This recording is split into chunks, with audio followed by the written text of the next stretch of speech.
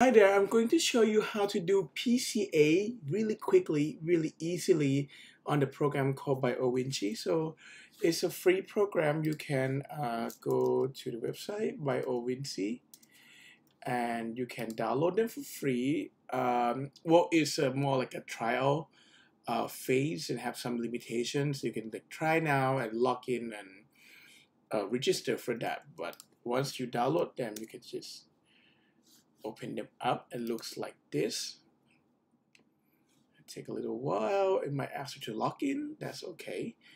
And you can start the new worksheet when you're ready. So, but how to prepare data? So I use this data example. So this is the iris data that we use in our class as well. Let me go back to that lecture. So this is three species of iris. They have about 50 flower each, and they measure sepal length, sepal width, petal length, and petal width, each of them, and have this number. And you can use this to do PCA. That's it. This is how you prepare data. Save in Excel. You're done. All right. So we have this as Excel, and we just open the new worksheet, and you select the file from your device, and I'll pick the one from my desktop, the iris. Oops, sorry. And then I'll just click create. Oh, does it work? No, alright, I'll do it again. So when you click create, it asks you what you want to do. And what we want to do is here, the PCA is part of dimensionality reduction. So just click here. And you can let them decide for you, but this is what we're going to use, the principal component analysis. And you can choose like what color label you want them to generate. They can do auto, which is not recommended. You already have the column called species. This is what you want to separate. You should click species here, and then you can click run.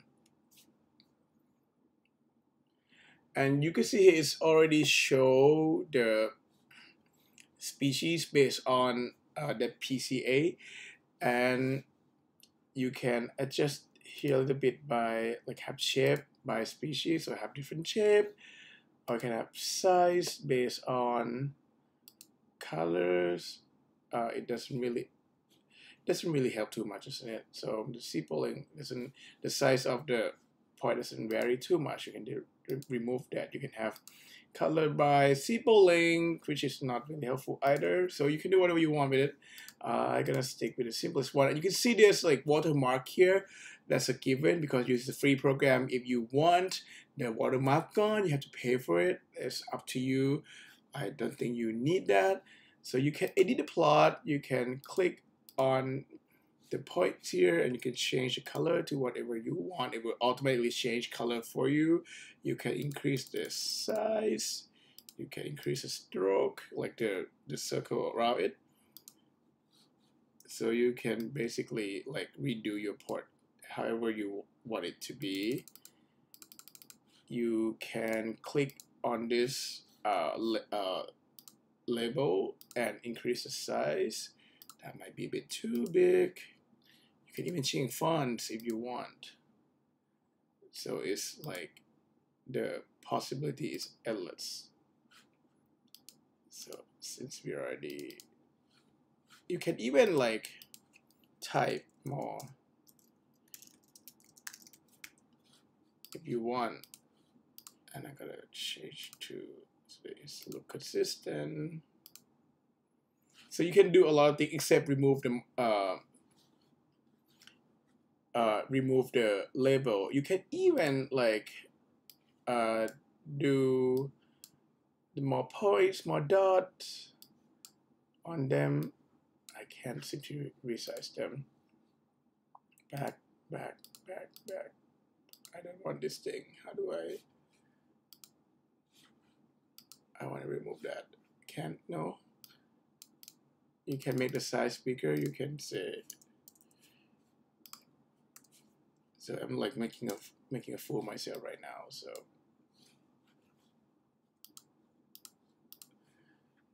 So you can do a lot with it. What I'm trying to say, you can make this transparent so they can actually label them, and you can like type this is cool.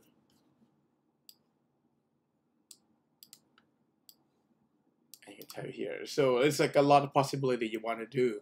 And once you're done, you can download them as PNG. And it will go to, I'll put on my desktop, easier to see.